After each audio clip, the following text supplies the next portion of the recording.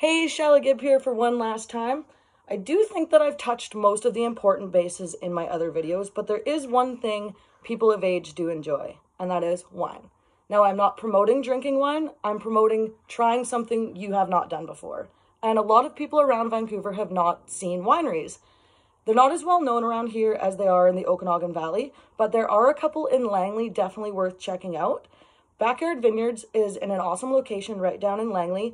They offer wine tours and tastings. I would give them a call due to COVID, but they have a beautiful view of their vineyard. You can talk to them about the fermentation and growing of the grapes, along with another one in Langley called Township 7. They also have a vineyard in Naramata, BC, right outside of Penticton.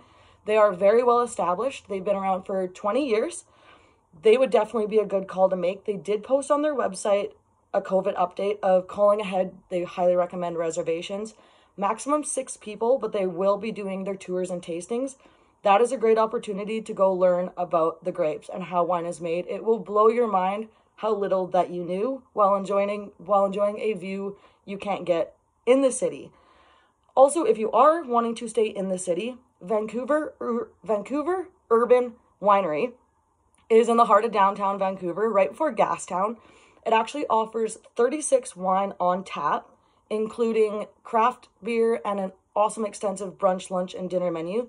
They're located in the historic settlement building. Even if you don't want to go drink and grab a bite, you can ask their servers about the story of the building.